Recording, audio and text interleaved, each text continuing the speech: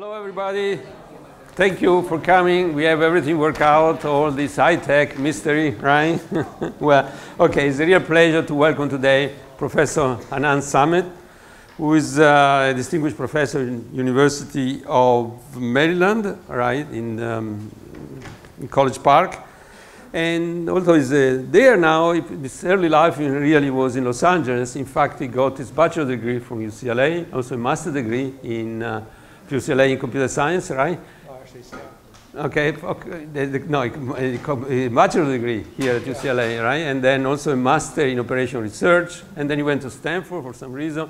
He took a computer science master there and also a PhD.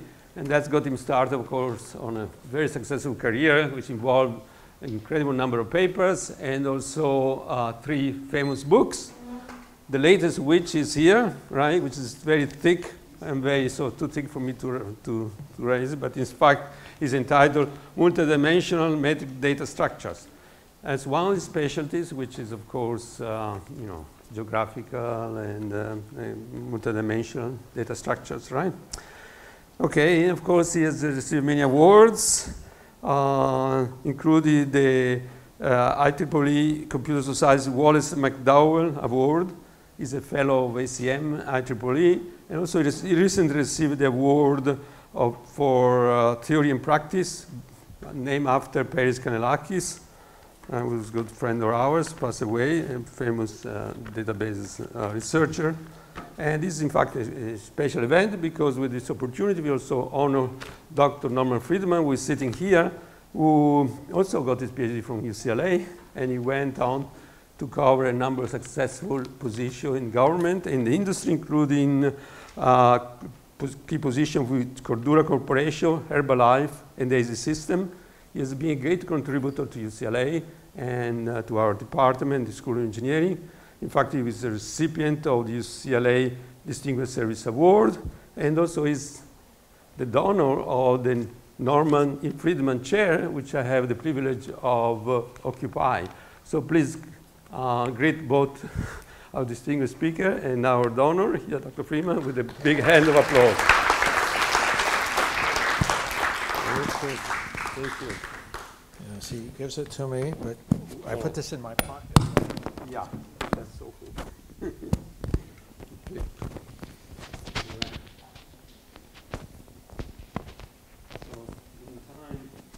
I don't think this has a clip that works. Oh, I see. It's the bottom. Okay. You can hear me, right? Is that okay? All right. All right. So the title of my talk is Reading News with Maps by Exploiting Spatial Synonyms. And it turns out that this is on the cover of this communication of the ACM this month. And that was the cover that I showed you. And there's also a video. I didn't make the video. We're not going. Can you hear it? And it was good. And the news multiplied. Damn it. Right. Let's. Stupid. Let me. See, I planned everything except for the mic. Let's see, how to. Oh. I can just start this again, right? All right, okay. And we won't go through the whole. In the beginning was the news. Can you hear it? And it was good. And the news multiplied, and multiplied, and multiplied, drowning itself out in a riotous cacophony. So researchers at the University of Maryland developed new standards. Okay, I'll help stop readers this. cut through the noise and find news that matters to them. Okay, so let's go to the talk. I was told the introduction is sort of interesting, so we do that. All right, so let me Carlos said a few things. I was undergrad here working with another guy named Hanan Platash, not a very common name, and I was working for Jerry Estrin with Robert Ugalis, and then I took a course in data structures from Dick Muntz, and then that's sort of my prime achievements have been in data structures, and we actually worked together on some NSF grants. So I've been here a lot. I went to Stanford. I worked on robotics. and I'm one of the authors of a compiler for a language called Sail, which is in graphics and AI. In 1974, I did an online algorithm for something known as the uniform word problem. I didn't know it was a difficult problem, so I solved it, and although I was told that I shouldn't have. And anyway, I had a paper on it, but then I was left off as an author in a very famous place, so nobody knows that I did this, until one woman wrote a paper in a major journal saying that I did this, but my name was left off of the paper. So if you never heard of me for this, I mean, that's life. I did a PhD with Vince Cerf at Stanford on compiler correctness, and nobody paid any attention to me afterwards. But it turned out 30 years later, I met Todd Milstein. Where are you, Todd? Is he here? Anyway, he said it would be here. And he had a paper where they got an award, and it was the title of the paper was the title of my PhD thesis. And it was sort of amazing. It was quite similar. And later on, I learned that this work was credited to Amir Pnueli, who was a Turing Award winner, and a guy named George Nekula at Berkeley, who got a Grace Murray Hopper Award for it. So I managed to do other things, and recently there's Lerner, Leroy, Milstein who did this. I did some work that preceded splay trees, and then I really did my work on spatial data structures with the books, which really, you know, that's really been my key work, although the other work has become very famous, although nobody cites me. Yeah. If 15 citations per communication to the ACM article is not a lot, okay? Anyway, recently I've been doing this map query interface and geotagging, which is what I'll talk about today. And what it is really reading news with maps. And the idea is that you don't really have to know what you're doing, okay? So the application is really, you ask yourself, do you travel? Do you want to keep up with the latest news in the town you've left, especially if it's your own hometown? Or maybe keep up with sports scores, things like that. And the answer is really this system called Newsstand that we built, where you do a search with a map query interface instead of keywords. Okay, we've all been brainwashed to use keywords. The trouble with keywords is that you've got to know exactly what you're looking for, or you don't find it. And the map query interface gives you this notion of the ability to get an approximate answer. What you're really doing is using a spatial synonym, okay? Because the act of pointing at a location, you know, whatever, and then moving in and zooming in to get more and more, because you're varying the zoom level, is really getting a spatial synonym, okay? In other words, I'm looking for something in Brentwood, and I find it in Westwood. That's a good answer. Yet, if you use a keyword, Brentwood, you're not going to find Westwood, okay? Now, that's the point of this power of spatial synonyms. And the example is, I use Brentwood, but suppose you're looking for a rock concert in Harlem, okay? Well, sorry, rock concert in Manhattan. Well, an answer like Harlem, or, you know, is good because it's contained in Manhattan. You look at New York City, it's also good because it contains Manhattan. Brooklyn is good because it's close to Manhattan, and also it's a sibling. In other words, they're both boroughs which are next to each other. Never thought of Brooklyn as a sibling of Manhattan. But it is, it's a borough, isn't it? I mean, you look at a sibling property, it's a borough. Now, if you look at conventional search engines, and, you know, how do they deal with spatial synonyms? Well, they're used the PageRank method, and they're good at finding documents containing keywords that you're looking for.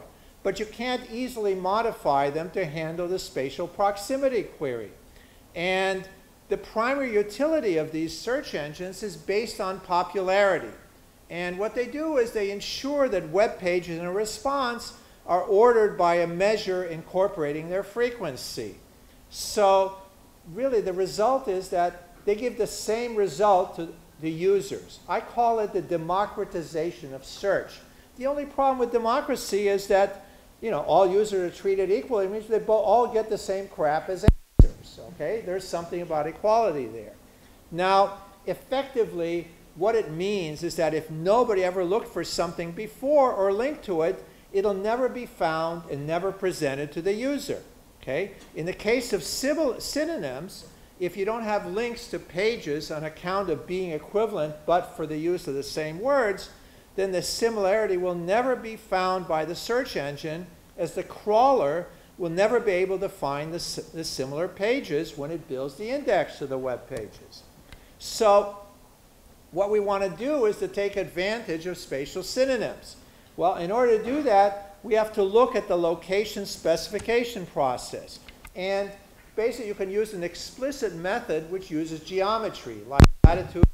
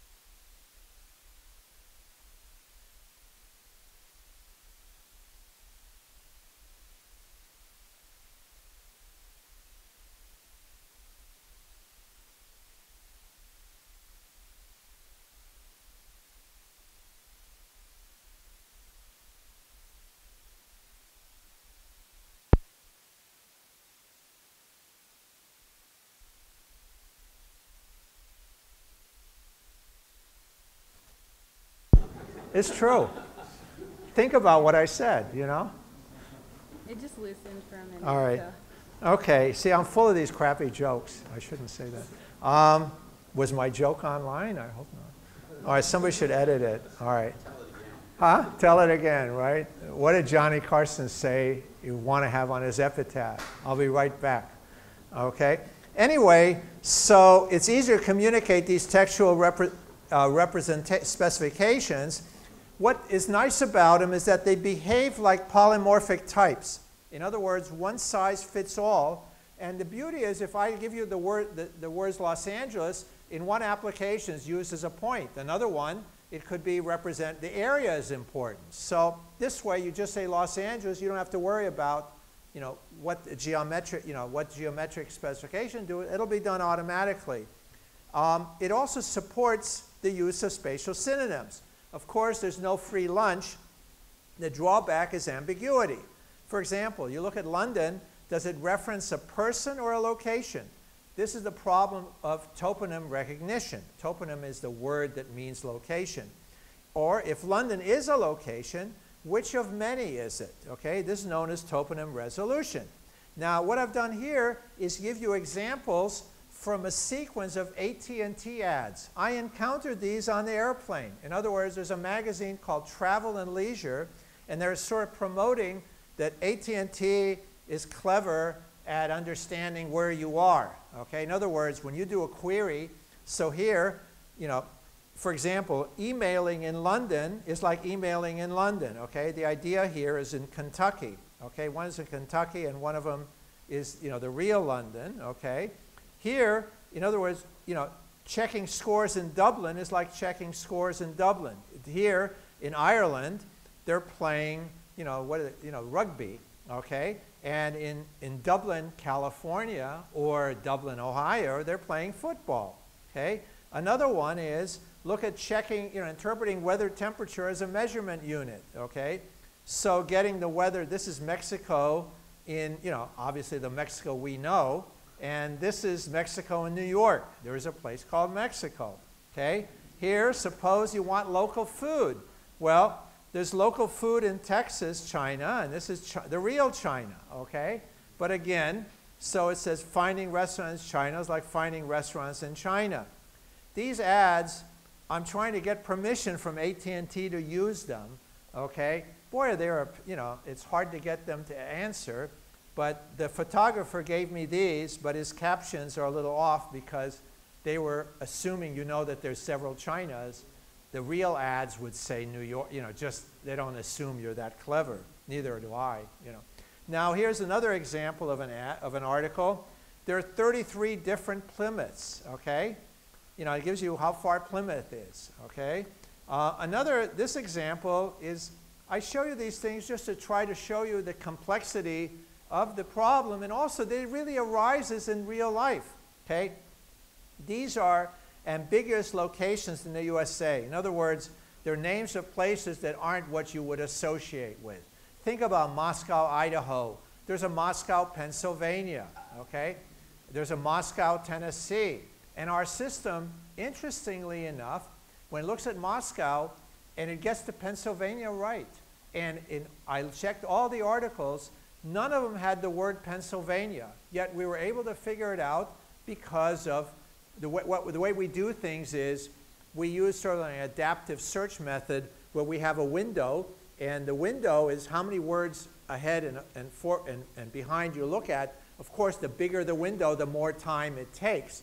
And some of this stuff uses machine learning and other things, but the thing about the window, it gives you, so there, how did we get Moscow, Pennsylvania? Well, it turns out the newspaper is called Moscow something, or they're mentioning Scranton. They all mention Scranton. Well, there aren't many Scrantons. So what you're doing is sort of taking clues and putting them together.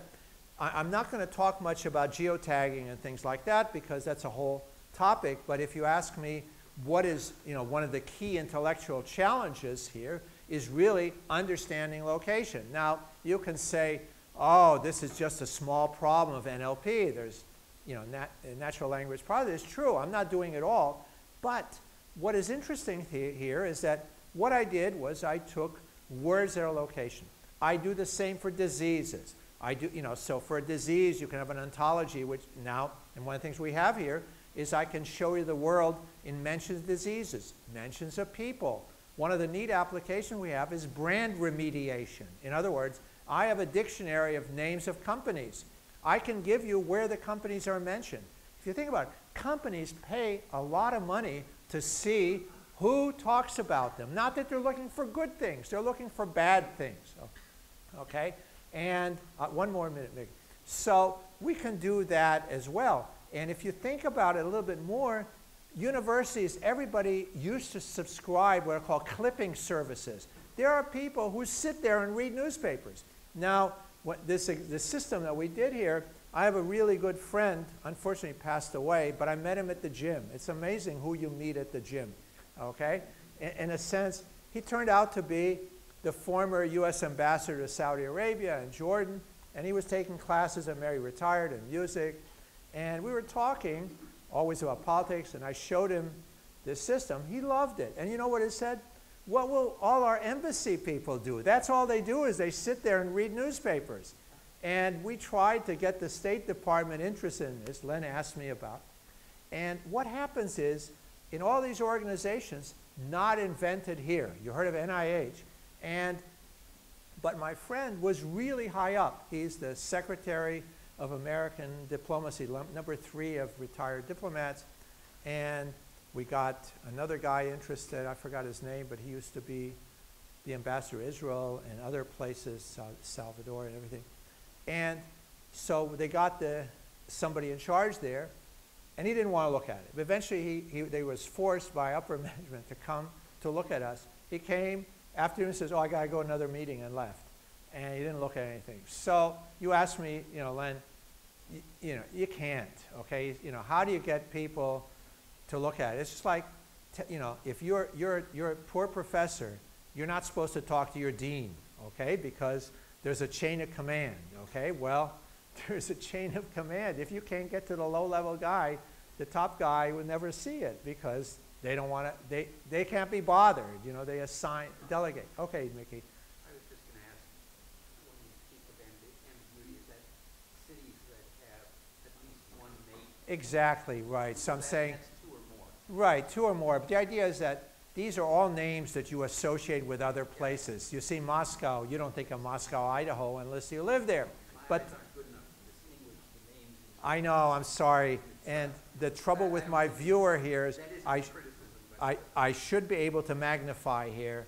And these PDF things, I can do that.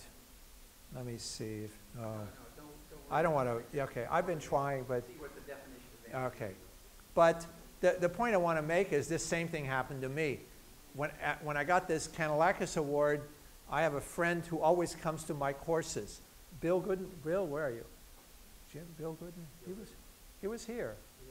Oh, okay. Anyway, I'm not taking roll, but the point is that I done course. Well, I did for Len. I did course for you also, your company too. And this guy comes to all my, has been to all of them. Became friends.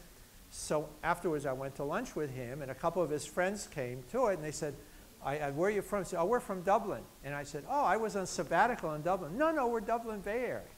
But you see, they speak to me. They didn't even think that I wouldn't, it was natural. So that's the point. So our goal is to change the news reading paradigm.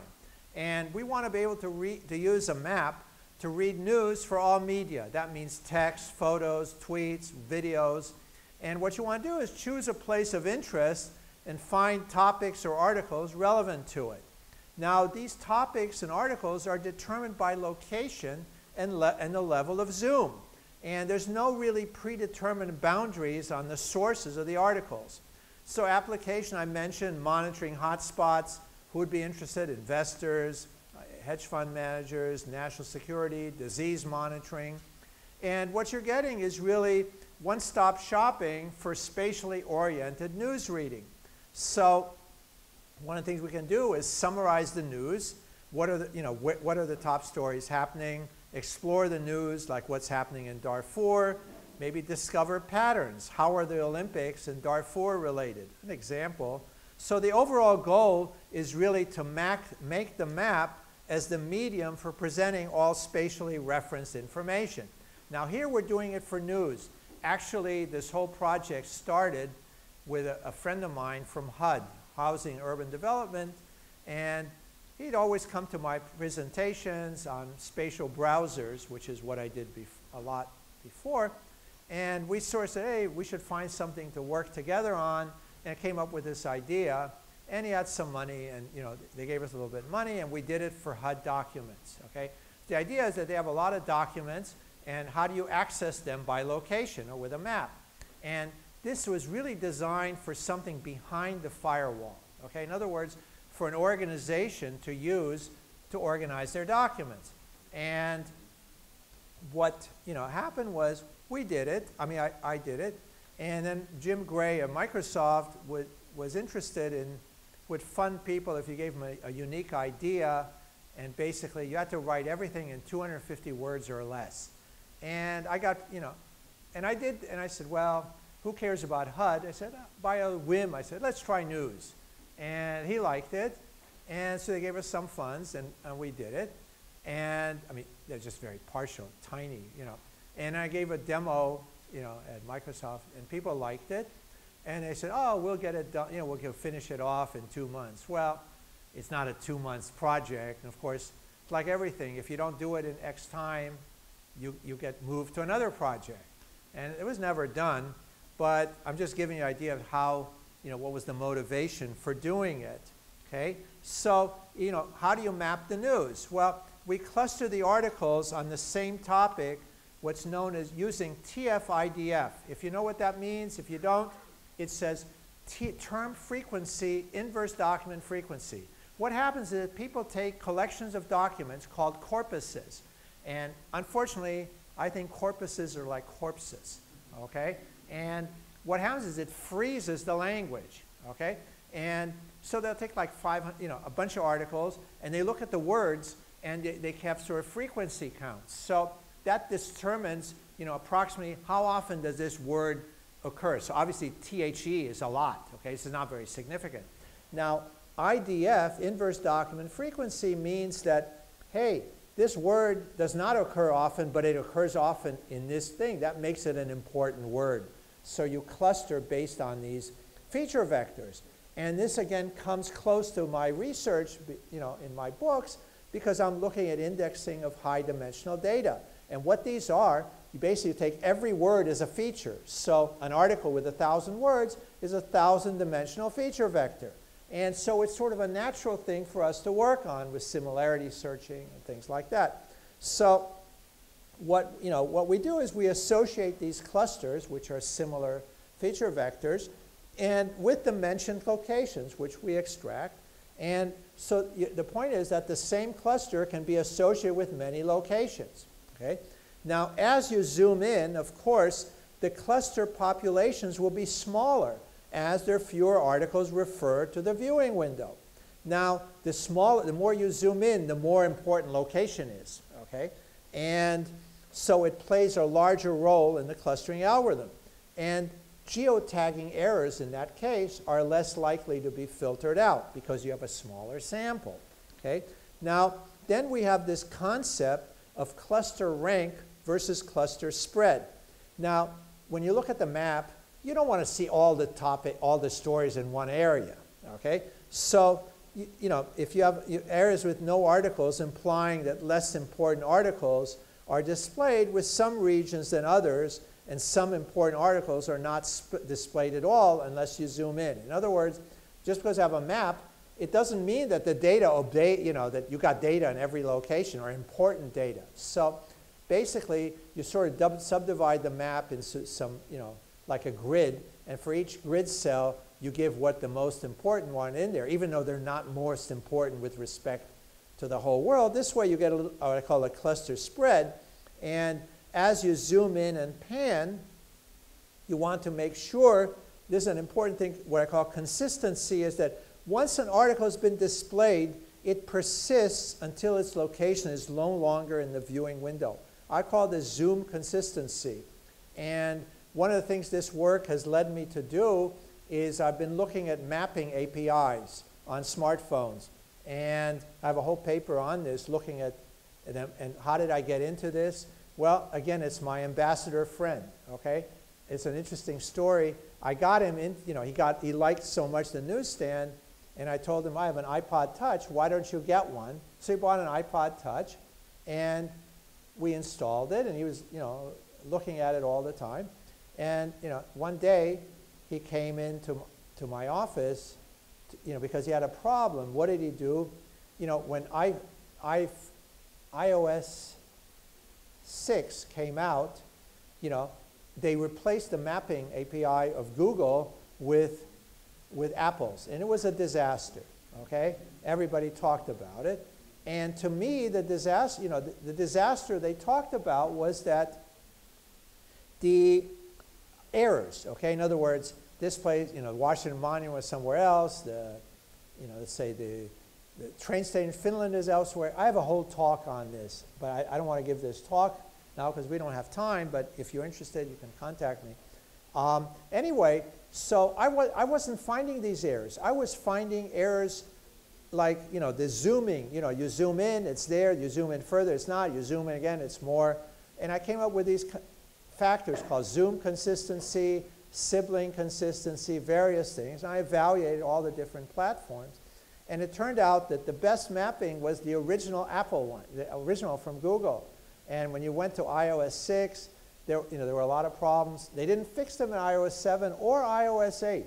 It's amazing, because I wrote the paper in 2012, and I thought, well, they'll fix it. I published it in a workshop, and I forgot about it. And last year, I don't know, I looked at it again, and in iOS 7, all the errors were there, even more, okay? Also, they have pan consistency, panning. As you pan, if you see the Netherlands and you pan and Netherlands still visible, it should be there. It shouldn't disappear. But it does that on Apple, okay? And for example, then I found that Google Android, it puts Maryland in the middle of the Atlantic Ocean, okay? Of course, the problem is I captured all of these. I got real images. But if you try it today, it doesn't work like that anymore. So what happens is they're constantly changing things, but not necessarily. Apple didn't fix them. And so now I submitted the paper again. But I tried it for like 12 different platforms. It's a ton of work, and I never thought it would work. I mean, it would stick around. So I got a little bit distracted here, but I wanted you to understand that their consistency in these things is very important, and it's not really paid attention to. But this is sort of because, it's a monopoly industry. How many people are doing these things? People are conditioned. What I wrote in my paper was that maps on smartphones, what they are is, we're used to using atlases, okay? And we're also, maps used to be produced for many people, you know, a large audience. Now they're done custom. Just whenever you want one, you get one. But people used to wait for maps to be printed or things like that. So when they waited, they really appreciated whatever it was, and they didn't really complain. You know, when they got these online maps, they thought, oh, it's great. Who wants to, you know, compared to waiting for paper, this is great. But what Apple's, you know, when they had all these errors, is like you go to the precipice. There's a certain point where, you know, it's like a Dirac delta, you know, or something. There's a point where, you know, the break, you know, your tolerance is over. And, you know, that's when people started complaining. Before, they never complained. Now, another thing about mapping is zooming in and panning are expensive, okay? Because you got to load new map tiles and things like that. So as you're navigating with your finger, you keep on loading things, okay? You don't know when it stops. So we put in a couple of features called home. Home meaning you put an address in, and if you click on it, you get, it's like where you're coming from. You want something automatic, or local takes you to where you are, or world gives you the world. The idea is to sort of reduce the amount of time you're sending map data needlessly. And that's, you know, something we're working on, is caching, basically trying to figure out from the user where he's been, where they're going, to, you know, to have some of the data around. When do I have to finish by? Can you tell me when do I have to? Okay, all right. Okay, I just don't want to run over.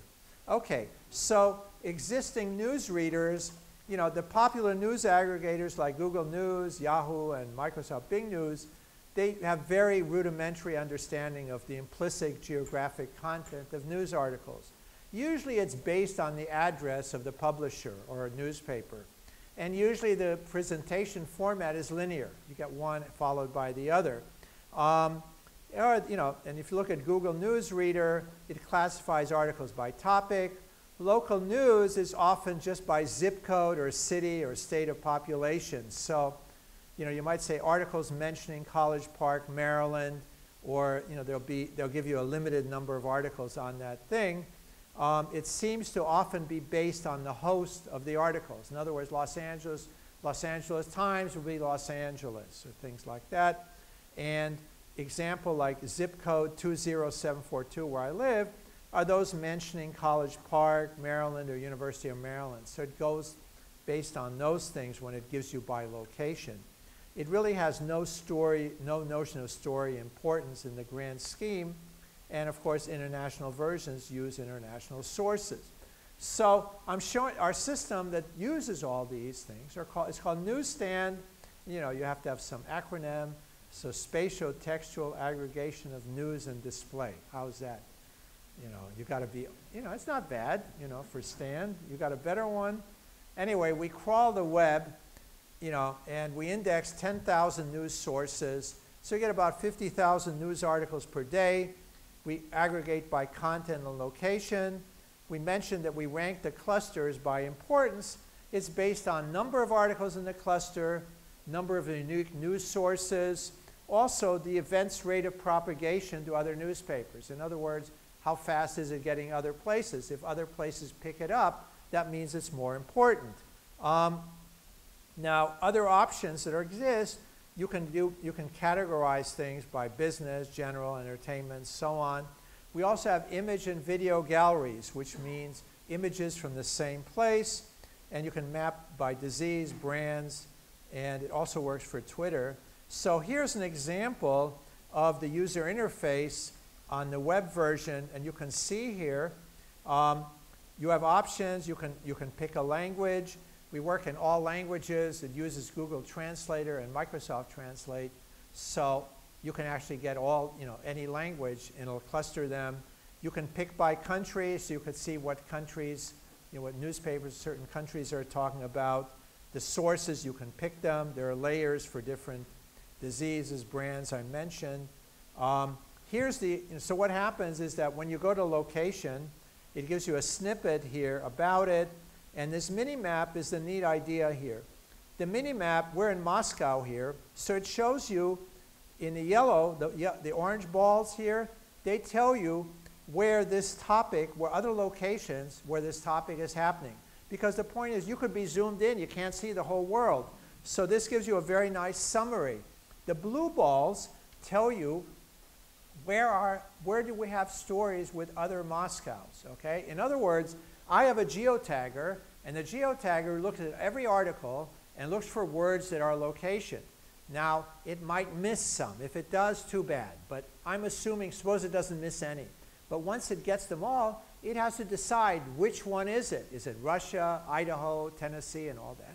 So what I've done here is the orange balls are Russia. The blue balls are other locations which I have said have some articles with them. So what's the beauty here? It's like PageRank. In other words, I can go to the blue balls and look at each one and decide, are you right or wrong? It's just like what you do in a Google search. When you do a search in Google, it gives you a ton of answers. It ranks them, but it doesn't mean they're in your order of importance. Well, I'm saying by doing this, I'm not missing any. So if you've done any information retrieval, you measure the process by precision and recall. Okay? Precision means how many false positives you have, and recall means how many false negatives. Okay? So this way, by using the minimap, I don't have any false negatives because the human is getting them all. So you're getting 100% recall. People look at me like I'm nuts. Okay? I submitted a paper, double-blind reviewing, and they rejected it because they thought I was a crackpot, because how can you get 100% recall? Actually, they didn't dismiss it so much. They gave me 3 ratings. 2 borderline, and they said Minimap's a nice idea. 1 was weak except. Anyway, they rejected me, and I wrote a long complaint, and they said, oh, okay. They didn't want to answer me. But I'm saying that when you tell people you're doing 100% recall, they think you're nuts, okay, because you can't do that, okay? But I changed the title to be effective, you know what I mean? But, one of the things you have to learn in research, and this looks like a research class, right? The 201, or what is it? Or anyway, the hardest thing to do in research is not to solve a problem. There are a million problem solvers in the world, but very few problem posers, okay? The hard thing is to pose a problem, not to solve it, because if you're first at posing, you could give any solution that works and you'll be famous, okay? Because you're first. Whereas if other people have worked on it, you got to do a lot. So it's much easier to be a poser than a solver, even though it's, there's a zillion solvers, but very few posers. So here, I gave you the same idea with this top resolution and all that. You're looking at something, you may not have an answer, but you get an approximate. And basically, I built my whole career on doing things you weren't supposed to do. In other words, solving problems that were unsolvable, because they weren't really unsolvable. It's just that they're unsolvable if you're a mathematician, which means you want the most general problem. I want the most specific one. I have a problem. I want to solve it. I don't want to show that you can't do it. Okay? And a lot of focus of theoretical work is to show that you can't do something. Rather, it's much easier to say you can't do. Not easy, but at least you know what your goal is. So that's the thing here. I wanted to show this mini-map, and it's really, I think a pretty nice idea. Now, the map mode is basically a query that says, given a location, tell me what's happening. There are really 2 types of queries, and these queries are the same in computer graphics and computer vision. What and where. Given a location, what's happening. Where says given something, where is it happening? So top stories mode right here works on given a topic, where is it happening, and we're ranking the topics here by importance. So if I click here, it shows me on the map what locations this is happening in. This is known really as spatial data mining. Okay, so spatial data mining is nothing but this, and actually we wrote the first paper on spatial data mining. We just didn't know it was spatial data mining, and it appeared in pods, but we called it feature-based queries. So, what can you do? This is the image gallery I mentioned. This is ISIS, and you can see these are, and if you click here, you can get the story. I'll show you another example soon. These are video galleries, okay? These are all pictures from videos about ISIS, and you see right here, it'll give you the source and the topic, extracted. It's a pretty nice way to look at. You click and you get the video. This is a disease tracking application. Remember I said before I have a disease layer. So what's happening here is I find the diseases that are mentioned in articles and the locations, and I associate it with them. So this is a way to do this. And the mini-map right here, you see it's associated with Valencia.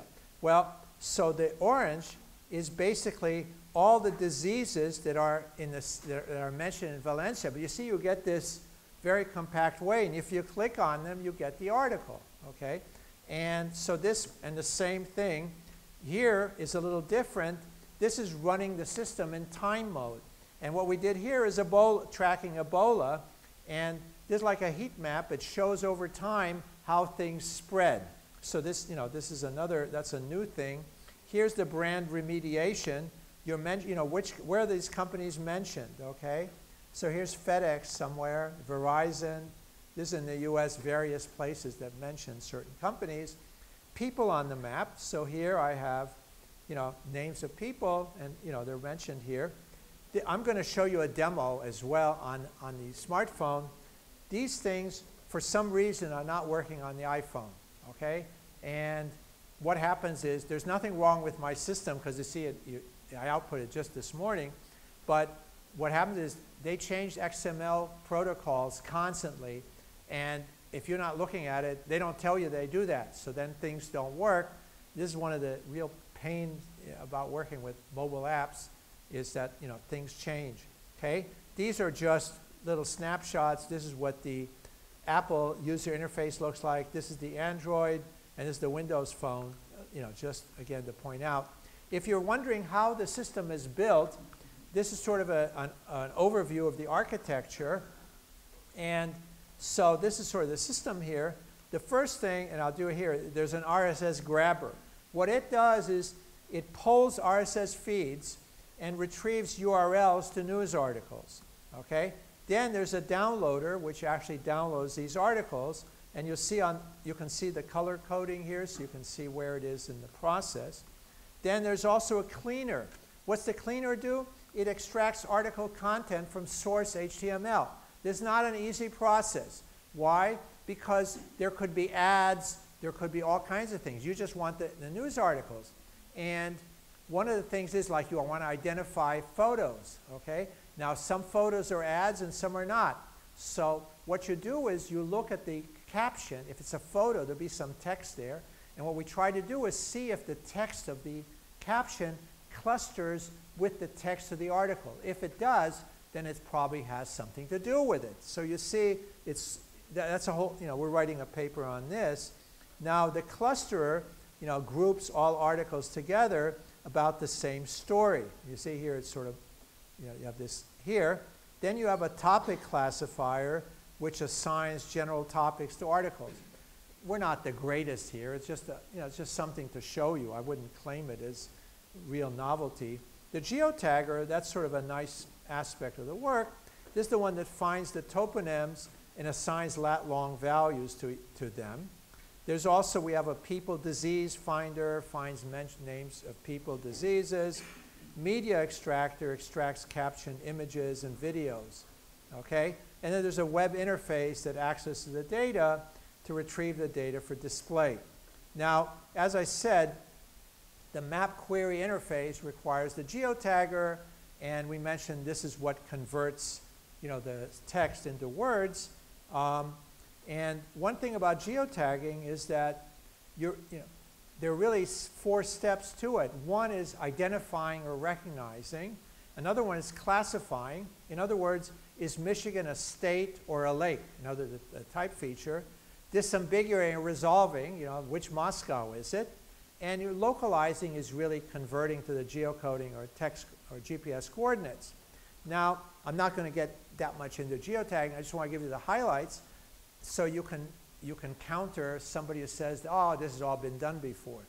Okay? And here's an example. Now, suppose I look at the context of a textual reference. All right? Now, we have 2 types here. One is in queries, and one is, in the case of queries, if I tell you Alexandria, you can figure it out by looking at prior queries and your location. Okay? So for example, if I say Alexandria and I'm in College Park, Maryland, most likely it's going to be Alexandria, Virginia. Okay? And here I show you what, which ones they get. Okay? Apple iOS 5 and Maps by Google, it gives you here. And you can see what is happening here. And basically, the only Apple iOS 6 and iOS 7 are the only ones they put Alexandria in Egypt. The rest put it in, in Virginia. Okay, so you see they're using context. There's nothing wrong here with either. I'm just showing you. But why did I give you this? Because the second type is in the underlying data that's being queried. Here you have no history. Okay? In other words, what you want to do is geotag the data. You got no data except your context. Okay? Now, why did I bring this example? Because I showed the newsstand system that I'm talking about to a guy. I was at Google I/O, and I showed it to a guy from Manchester, from The Guardian. The Guardian newspaper is very famous. That's where Snowden leaked all his documents. And he wasn't really interested. In a sense, they said, well, we do it by hand, and they're perfectly happy doing it by hand. I don't think that's a reasonable solution, but as I was showing it to him, there's another guy standing and says, oh, Google does this. Google does this. This is nothing. And I was sort of taken aback. This is one of the things, whenever you're talking to people, you don't always know how to answer. Okay? You know it's not true, and later I realized, and I sort of realized, they do it. Okay? What they can do is on the queries, but not on the data, because, in fact, Google has this thing called, I forgot, Knowledge Vault or something, I forget the name. But, no, it's called, I forgot the name. But, huh? Yeah, Knowledge Graph. That's it, Knowledge Graph. And that's true, because they use the prior information about the queries. But if you don't have that, you can't do that. So what I'm saying is, in our case, we're really geotagging the actual data more than the queries. So I'm just pointing out that, how you react to these type of comments. Now, I'm not going to get into these because I want to, except to point out that one of the things we do, we use something called a local lexicon. You asked me before, no, you didn't ask, but I said that in the case of Moscow and Pennsylvania, we got it. Why? Because we know, in other words, what you say is a local newspaper assumes the readers are from that area, so ambiguities are resolved in that way. So, for example, you read the New York Times says Dublin. They don't have to say Ireland. Everybody knows that when you read the New York Times, Dublin is Ireland. Whereas if you read a newspaper in Columbus, Ohio, they say Dublin. They mean Dublin, Ohio. So here I showed you for Columbus, Ohio, look at all the names in the neighborhood. Baltimore. I'm just saying, these are all little towns there. So I'm saying it's real, okay? So this local lexicon is one of the reasons we do well. Okay, because we use this extra information. Here is a simple, just an example of some text. And what you see here, I pointed out all the names that are candidates for location. Okay, and there are potential mistakes. I got, the green are potential mistakes. And then, another example here is how do we resolve them? We look for entity tables, keywords like representative, proper noun phrases, and then there's something called name entity recognition. So here's still the final version of it. Then if you see something, Lamar County, it's really the county of Lamar. If you see active verbs, if the verb is an active verb, after the candidate, then it's going to be a person. It's not going to be a location. A location doesn't walk. Do you see? So this is sort of the NLP type things here. Noun adjuncts, Houston attorney. These are the final local entities. Okay. Now let's show the system. Okay. And let's see. Now comes the big challenge. I'm going to show you running on the app. Okay. And here, at worst, I will then go to the web version for a minute. Okay. How do you get this out? These are really...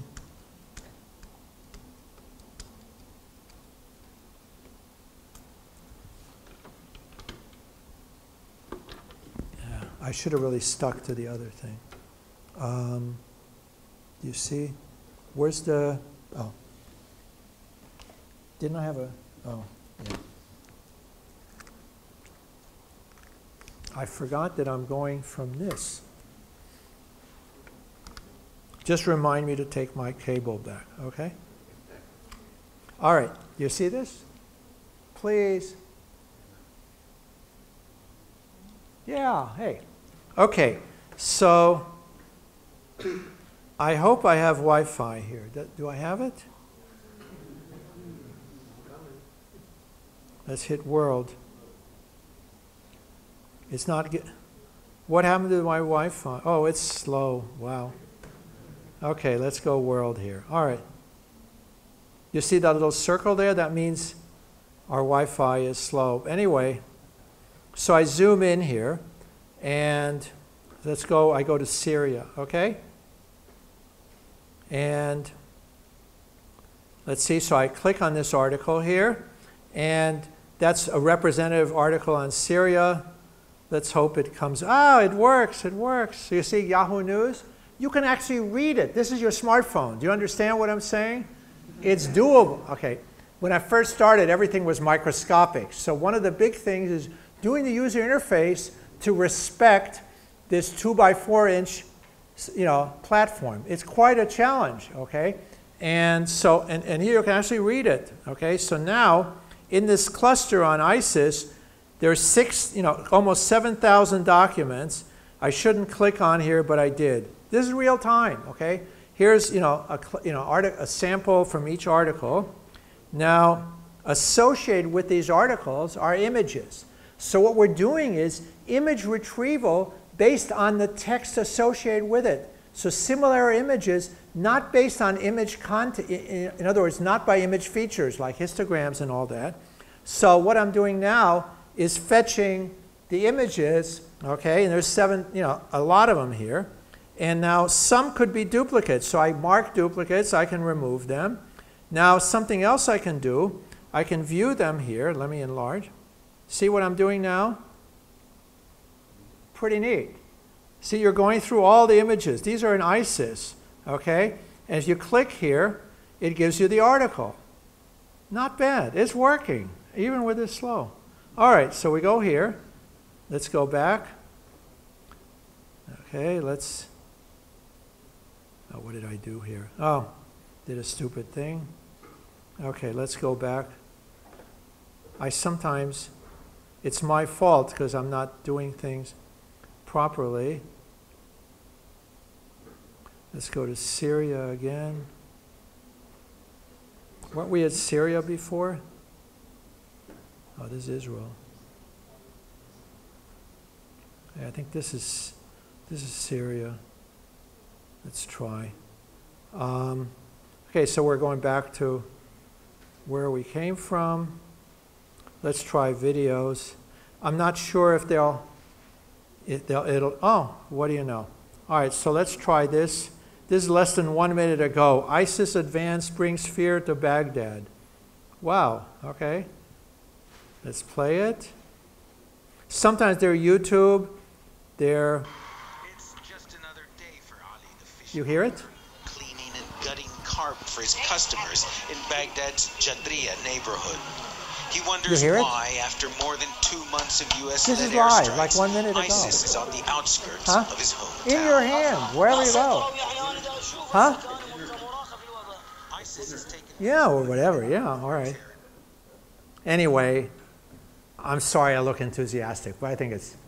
You see, when I was a kid, I loved newspapers. I started reading newspapers when I was 6. As soon as I learned how to read, I remember I used to have a list of every newspaper that I read about, okay? And I had a little notebook where I wrote down, it's amazing that you sometimes come back to what you started, And, I was a stamp collector too, but I haven't gotten back to that yet. All right. So we saw this here. Now, what I mentioned before, you can pick the sources, okay? And here, these are some newspapers we get. So here, for example, The Guardian, where Snowden was. So what I'm doing now is I'm reading The Guardian with a map, okay? So if I go somewhere, the representative article of the cluster, oh, come on, okay, will be from the Guardian. You see here, the Guardian? So you're reading the Guardian with a map. Okay, now what else can I do? Let's go to sources again, and let's turn off the Guardian, because I always forget to do this and then things don't work. Here, I can tell you I want newspapers in a certain country. So what you're doing now is you're getting a perspective from a certain opinion, okay? It's like you read about the Middle East from English newspapers. Everything is very biased in a certain way, whatever you think, but there is a certain thing. Now, let's pick languages, okay? Let's pick Hebrew, all right? What language? I pick Hebrew, but all right, if you don't know Hebrew, too bad. What can I do? All right, so here, oh, it takes a bit for, just a minute. I think, oh, I know what happened. I did a stupid thing as usual. What do you think I did? I forgot to turn English off. I do this all the time. Okay, now, and then I think that things are not working. You see, oh, you saw the Hebrew letters? Okay. The point is that, all right, here. Okay. Now, you see the Hebrew letters here. You don't know Hebrew, so you hit T, translates to English, okay? You click on here, and you'll get the article in Hebrew. You don't know Hebrew, it'll translate. Okay, you see here, this is an ad, unfortunately. Let's see if it translates the ad. That'd be interesting. That probably was not a good idea. Oh yeah, it did. You see? It's pretty good. The translation here is done by Google Translate. So it's not doing everything, but because I get like 1 million characters per day, I have Microsoft Translator also available where they give me 60 million, but it's for 1 year, and I don't want to start it until I need it. That's a lot. With 60 million, you can translate every article each day that appears all over the world, which is quite an achievement, okay? But there's really, okay, let's turn off the Hebrew here. And what else? Oh, this thing doesn't work, okay? Now I'm going to try anyway. What I mean is the diseases I showed you before, again, there's something in the XML call here, but you see it worked here. You saw the names cancer, and there's something that takes them away. But you see they get placed, and then you see the word cancer. Oh, here it is working. Ebola, okay? So we pick, oh, it crashed. But see, I don't have, oh, let's see what happened here. No, I have to get back to settings. Let's say disease again. This really works, okay? If you'd want to try this, you go to newsstand.umax.umd.edu, and it'll work. And it'll work nicely on an iPad, okay? In a sense that the web version works fine on the iPad, but on the iPhone, it's a mobile version. That's a web version. It's not the app. It's still not everything has been made to work, okay? But the iPad, it works in web mode, not in app version. So here, let's, I thought we were doing the diseases, setting, oh yeah, they were there, shoot. You see them here? Let's try Ebola again. Let's hope it doesn't crash. Mali, okay, oh. All right, but you got the idea there. And so I think, yeah, oh, let's try one more thing. I showed you the top stories mode. Okay, here's a neat thing. Do you see how I hold? Do you see the plus and minus there? Okay, the user interface here, you change hand, it changes to be which hand you're holding in. I filed a patent on this. But you could, so the whole idea here is to do everything with a one-handed interface. So you see, I could be like, my other hand, I don't have to do this to pinch, because I can do everything with a thumb, and I can do something else with my hand. And I didn't realize this, okay? And I showed this to another friend, and he said, because I do everything in my left hand, he says, Oh, were you left-handed? I was left-handed. My parents forced me. You're lucky. They didn't force you to change. No, I use it because it's my weak hand. Do you see what I'm saying? So by using the interface here, and then I realized I have an idea here, namely the one-handed interface, namely whether you do it with a strong hand or weak hand. So I'm saying there are many things here which are sort of interesting from an application, and so that's really what we're. Oh, I wanted to show you the top stories. Okay, remember I mentioned top stories like a feature-based query, and if you spin it like this, you see it gets blue and then it stops. That's another invention. Okay, in other words, when you hover, okay, the problem, there's no hovering with a touch interface. Okay, why? Because you're touching. How can you hover? So I call it the Wheel of Fortune user interface. You give it a spin, which is just like a hover. When it stops, it generates a click. That's a hover with a touch interface. Again, not quite, but I told you I always stretch the truth, I mean, anyway, I guess that's, let's just one more since you, okay, let's go to map mode. Oh, just a minute. You see, there's different systems here. Now it's on Newsstand. Now it's on Twitter Stand. Okay, what is Twitter Stand? That's our system. Oh, damn it. Okay, Twitter Stand does the same thing for news it does for tweets. Now, the interesting thing about tweets is that tweets are only 140 characters. And there's no location there. Come on, when you tweet, I'm going home or something like that. But a lot of people tweet URLs to newspaper articles and other things. So what we do is we follow the URL and cluster with the existing news, and then we derive a location. So what we do is we tell you where people are tweeting from. No, sorry, where people are tweeting about, not where they're tweeting from. All the work that you see on geolocation for tweets is based on where people are tweeting from, because they got GPS coordinates, on the tweeter. But here, you're doing something else. And so the same idea for that. And let's see, one more. There's something called Photo Stand. And what you're doing here is you're capturing all the photos that we have by location. Then you're browsing them by topic. So you can do the same for photos. And I guess I'll stop because it's time. I'm sorry I went a little bit over.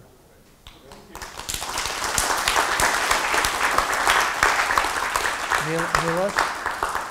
Yeah. When are you going to integrate music into this? I want to hear music. I don't care about news anymore. No. In fact, one of my students, the problem is these guys, they never finish, okay? They start, so he wanted to do lyrics. The idea is by lyrics, it's similar to what you're doing. The lyrics, so I want, there was a song called Abilene. Anybody heard of Abilene? Abilene, prettiest sound I've ever seen. So here's, how do you find it? You can do that. So you can do anything here. It's, I don't mean anything, but a lot of information. It's just, the point is, you don't know you're looking for Abilene, but you're looking somewhere in Kansas. Can you imagine? I don't remember the name of the song, but it was somewhere in Kansas. You zoom in and suddenly it comes up. It's great for older people. They can't remember anything. So it's for the dementia age. And I'm old, so I forget. Any other? Nikki? How are you going to integrate this with Yelps, for example, or with some commercial systems that are... Oh, you could. I mean, they have locations. You can do it's with Yellow Pages. You could do it for restaurants. You could do it. All you need is a set of locations and names.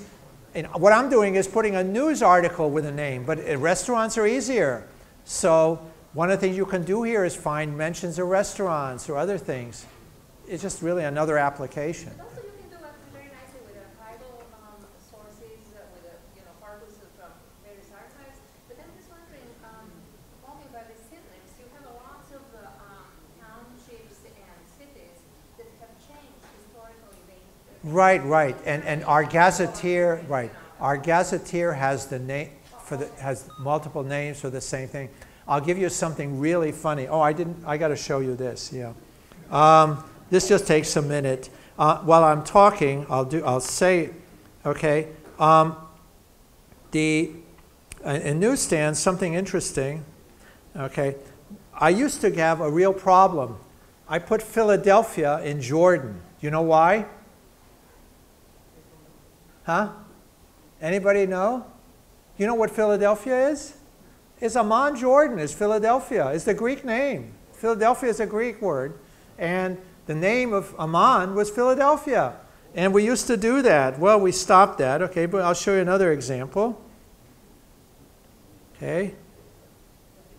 This is sort of fun, you see. All right, let's see here what I want to... you see here Batman? Okay, this is really a funny story. Batman, there's a city of 3 million in Turkey. It's a big city, okay? And we found Batman, and of course we don't get it right. It's the movie. But my student, when he the first time found Batman, there was an article there that the city of Batman is suing Marvel Comics. I swear, I kept it. They're suing Marvel Comics for using their name without permission. And if you want to see it, write to me and I'll send you the article. It's hilarious, okay? So you see, if you look at my video, what I tell you is, at the end I say, it's sort of a nice way to spend a Sunday afternoon, you know? And why did I say that? A lot of people in New York, Sunday is New York Times Day. They get the New York Times, they spend the rest of the afternoon reading it. So now you don't need, you can just do this. So look at my video. It's sort of fun. All right. Any other question? Yes. Yeah. How real time is the data? What's the polling frequency? Huh? How real time is the data? Oh, it's completely real time. It's happening right now. I have servers that are constantly reading the web. This is all done. I gave you the architecture. It's a pipeline server. The server is grabbing 10 articles at a time, sending it to another processor. I have several machines. Each one is doing a different task. And there's a pipeline. And in about a minute, it already ingests everything. You saw 1 minute ago. I gave you some videos that were 1 minute ago. So it's pretty real time. Does that answer? Yeah. Any other question? Yes, Mickey? I think one of the interesting things about the talk probably were the papers, all the little different problems that have come out of your initial search, right? And all the way over to the human interface, which has got nothing to do with geography. Exactly. That's right, yeah. So my paper captures some of these things. And you know, there's a paper in Communication ACM, the feature article this month. I'm on the cover. I think I showed it to you, didn't I? It was, It was on the first thing. And, you know, if I have a couple extra copies, if anybody wants one. So any other questions, Carlo? There's another question there. Go ahead. Sorry, if you don't mind sharing, I'm kind of curious how the right hand versus left hand work. Well, I'm not gonna, there's an accelerometer. You know, it's not a big deal. Oh no, but you have to figure out how. You know, well, there's a, you know, it's just when you hold something in your hand, think about how you're holding it. That's it. I mean, you're not going to hold it in an obtuse, in an obscure way. Anyway, but it's a pretty neat idea, no? So anyway, a lot of neat things come when you play with things. I'm a hacker, okay? I didn't write the code, but I designed the entire the interface and that. But it's fun, but it takes a lot of time. And it's frustrating.